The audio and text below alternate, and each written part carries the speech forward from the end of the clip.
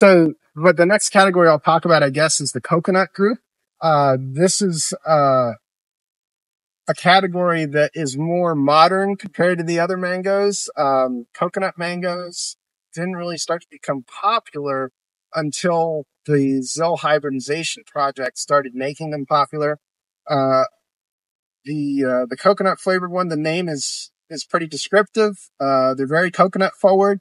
They'll usually have some notes that you'll find in some classically flavored mangoes as well, but you will not detect too much of that floral, component that you find in the Thai or the Indo-Chinese hybrids. So, but anyway, they of course appeal to people that like coconut, people that don't like coconut. There's a minority of people that really dislike coconut that don't like these mangoes, but otherwise I would say coconut flavored mangoes are overwhelmingly popular. So when we talk about mangoes that have great cross ethnic appeal, whereas like Thai flavored mangoes are a little more ethnocentric, coconut flavored mangoes appeal to almost all ethnic groups.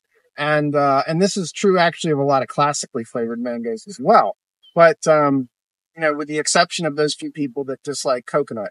So, I know anyway, this little guy, I bought a tree as soon as I tasted one. I was like, okay, give me the tree. So it was really good. Yeah, dwarf Hawaiian's a little controversial because it has some fiber. It's got a moderate amount of fiber, and that doesn't, certain people just hate any kind of fiber, any amount, even a slight amount of it.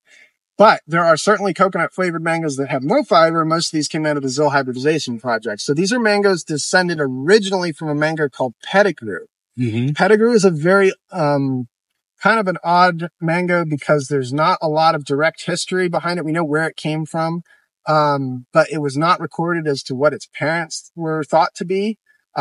We now believe it was probably a hybrid of the Mulgoba mango and something else. Now, the Mulgoba mango is an interesting case in and of itself because that mango can taste different depending on when you pick it and all kinds of stuff. And there's certain moments where you will pick up coconut in the Mulgoba. And the pedigree mango most likely got that trait from the Mulgoba. Now, pedigree can sometimes taste like coconut and can sometimes taste like citrus. Yeah. And it passed that trait onto the mango we now call the Gary mango, which came from the ZIL family property in Boynton Beach. And Gary ZIL himself used the Gary as the pollen parent in a lot of his hybrids. He did not hand pollinate them, but he selected varieties, seedlings that had the aroma of the Gary mango. So it passed that coconut trait on to a number of the hybrids, and some of them might have had pedigree instead, like the sugarloaf mango is a very good example of the coconut flavored mango. Might either be pedigree or Gary as its parent, as its pollen parent, I should say. Edward is its maternal parent. I'll go back to the smell for a second. Are you so good that you can smell the leaves and get ideas of the tree? Yeah. Or smell the fruit? Cause yeah, I can. When I'm in my nursery, sometimes, I brush the leaves on some of the, rootstocks and stuff that we've got there, the tender leaves. Right. And, I will, smell and see if I can pick up the aroma of, dwarf Hawaiian, for an example, when I said like this one possibly classifying the fruit, its aroma is actually, Indian Alfonso. But its flavor is a little more towards coconut, in my opinion. But like I can definitely pick up on that stuff when I smell the aroma of the sap, either in the form of the crushed leaves or, from the sap that's exuding from the stem or the fruit itself when we pick it. So they have distinctive aromas.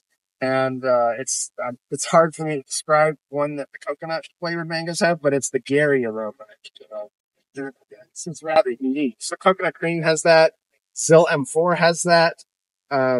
So those are some prominent examples of coconut flavored mangoes. There's one we grow called ZIL 4026. It's an unnamed mango, but from Gary's project, very, very strong coconut flavor in that one. And that's one that's not really propagated in the trade or anything. We've grafted some for folks, but, there are not too many. It's a group that doesn't have a lot of examples. Whereas classic, I could cite like hundreds of examples of classic flavored mangoes. I can cite dozens of Thai mangoes, dozens of Indian flavored mangoes. Coconut, it's a much shorter list. And that leads us to the next group, which has probably got the shortest list of all, and that is the citrus flavored mangoes.